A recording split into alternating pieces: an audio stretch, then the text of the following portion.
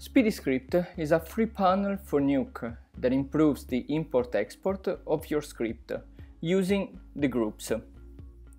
It's basically an evolution of the basic functions of import and export comp nodes that you have already in Nuke, and in order to save RAM, to save time, maintaining in every case your script clean and faster.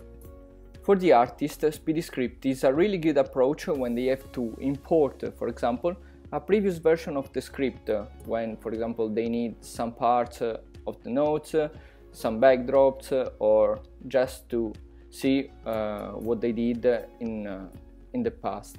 SpeedyScript is also pipeline oriented, so you don't need other modules or plugins, and it can be expanded in order to the needs of every single company. When you download the SpeedyScript, you will find this folder here. Inside, you don't have to touch anything. The only thing that you need to read is this file here. It's a small guide and you will understand how to install this plugin. So, depending from your operating system, you have to find your .nuke folder. Using macOS, my folder is gonna be here. So under users, my name, .nuke, and the path is gonna be something like that one. What you have to do at this point is just drag and drop this folder here inside our .nuke. And if you don't have it already, create your init file. So it's just a file that you have to call init and then modify the extension. So instead of txt, you have to call it .py. That's it. So here the only thing that we have to copy and paste is this string here. This is basically the path of our folder, so Nuke knows where to go, where to read it basically. So here the only thing that we have to modify is this string here. Since, as I said, I'm using macOS, our path is gonna be something like that one. So I'm gonna copy and paste this path here, and I need just to modify that one. Just be careful, don't delete this letter here. So at this point we can save it, and now we can just run Nuke. You won't see directly SpeedyScript. You have to go here, Window, Custom, and SpeedyScript. SpeedyScript is just another window, exactly as Node Graph, Curve Editor, or Properties. So if you don't like it here, you can just move it and put it there, as you prefer. Here you have all the free features of SpeedyScript, and if you want to have a small tutorial, you can just click here or directly here, and you will go to the website where you can find the tutorial and some advices. At this point you can also save this workspace, for example here. We can call it compositing. Okay, save, and now every time that we are going to restart our Nuke, we will have this workspace as default.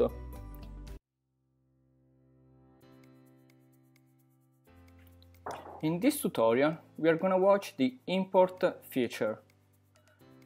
This is the main feature of SpeedyScript because I guess every compositor every day is using this function a lot of time. So we have 4 different ways to import our script. Let's say the first one, we have the file browser, so we can just select a different Nuke script. We can just go here in download and just select it, for example, from here, and we have our script here directly, so we can just copy part of it, paste it here, and then delete the group here, and that's it. Or the second option, we can just select other version. This is it's not a repetition, because file browser will open the last folder that we were looking for. Other version will open automatically the folder where this script has been saved, in this case the desktop. So this is good if we want to select directly a previous version or just another version of this script, let's say version 1, and that's it, we have it here. We can also import more than one script at the same time. So we have one script here, and we can just watch the file path. This is the path of my script. I just need to click here. I go to deselect this option so we can see the script has been imported,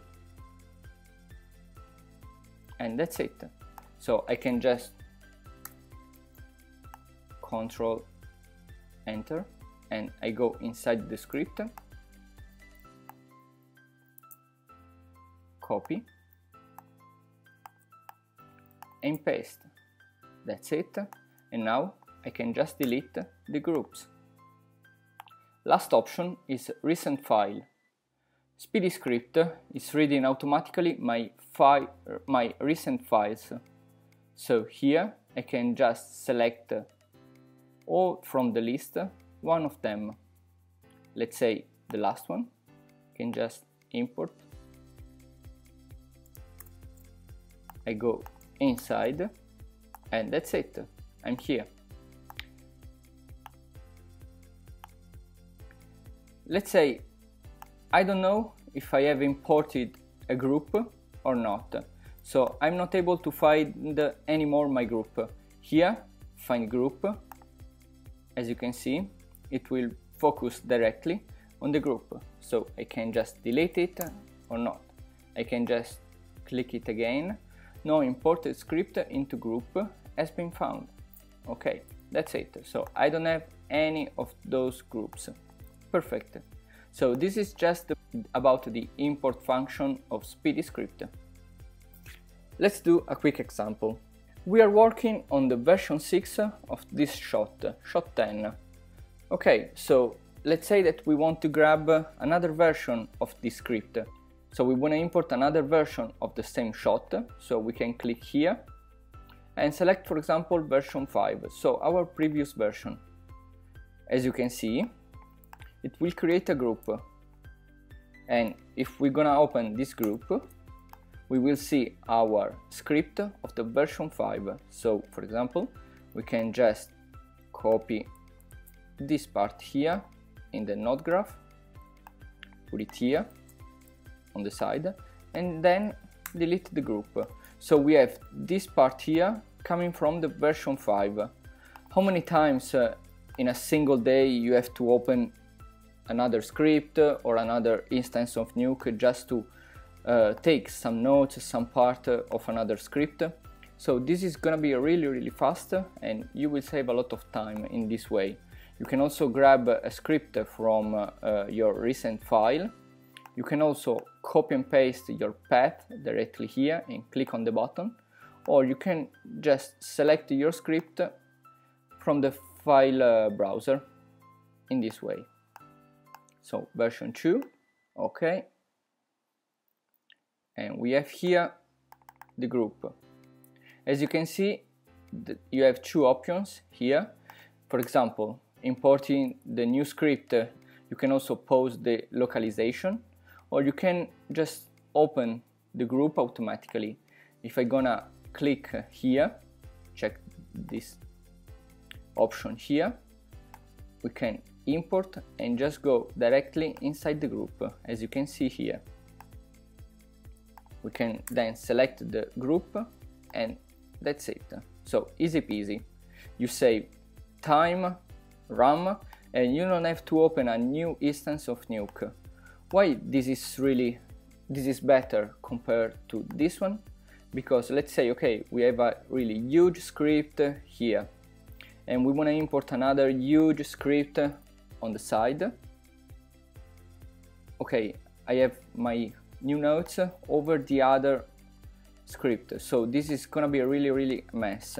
And I can also import some nodes that I don't like. I can import some connection, so some expression that can, I don't know, connect it in a wrong way with my nodes, and that's why I would like to avoid everything of that, so just using the SpeedyScript.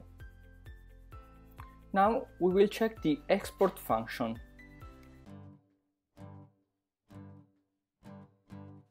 In this case, we will export directly our gizmo or group without any annoying text. For example, the version of Nuke, we can convert directly the string gizmo to group, and we can get directly the name of our node inside the string. Let's watch it. So I have to select my node, select the format I want a group or gizmo, and just select here. I'm gonna put it on the desktop, and the name is my gizmo. Okay, now file name and node name are different. Do you want to change the node name as my gizmo? No, I want to keep it as it is. So if I'm gonna check here the desktop, I have my gizmo. This is my node group with name, and as you can see, you don't have other annoying string. If I want to export this node, the classic way is going here, export as gizmo. Now same, select group, and now I type gizmo, export it. Okay, now let's compare these two strings. Here on the right, I have the gizmo exported with the classic method from Nuke. As you can see, we have this string here at the beginning, and my node is a gizmo, it's not a group. I don't have the name, so this node, as I copy and paste this part here directly in Nuke in the node graph, I don't have a name. As you can see here, it's gizmo1. This is really annoying, because what you have to do is modifying manually all this part here. Same if I wanted to copy and paste directly here my node from Nuke. You will find these annoying strings and this X and Y pose. So in my gizmo exported, you don't have all these strings and are completely deleted automatically by SpeedyScript. One of the best functions of SpeedyScript is contained here in the bonus feature. I'm going to explain it with a small example.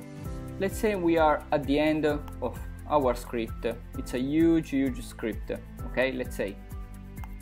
So here we have all the renders that we have done. Version 3, 2 and 1. Okay, so I want to watch, for example, the script who generated this version of the script. So if I'm gonna watch it here in my read node, I have this new tab, import script. If I click here, I can import the script into group or open the script in a new instance of Nuke. If I click here, my script is gonna be imported. So the script who generated this read node here is imported directly into the group. So I can import the script of all the other versions. It's gonna be exactly the same. How it works? This is really easy. So what we have to do is just to insert this metadata node before your write node. So I'm gonna click here, put the metadata node just before your write node. It works only with EXR format, and remember to render out all metadata. So here I'm gonna put this node here exactly. I don't have to change anything, so it's ready like this. and here I have to remember that I have to do the EXR format, EXR, and here in the metadata line I have to put all metadata. Doesn't matter, I can just check or uncheck this prefix. It will work exactly in the same way. So if you didn't understand, you have here a quick example. So on the left you will find the output, so the write node, okay? So here we have the write node with no prefix, you see, do not attach prefix, and here you have it with the prefix. So what is changing basically here in the metadata tab, you will find this prefix. Here is EXR/nuke. This is the prefix. With no prefix is basically without, as you can see, it's just EXR/script, so without /nuke. This is the same, exactly the same. So it's just the name of the key. So this is the file that we have to read. So the read node has been generated by this write node. Okay, just click here, import script, import script into group, and you have here the script that generated this file, exactly the same. Okay, so let's say that you have a strong, really strong pipeline, so all the paths are set and you don't have to change them manually or something like that. So you can just write the script file. So in this case, if I just gonna render this node, I'm gonna save the script file inside the metadata.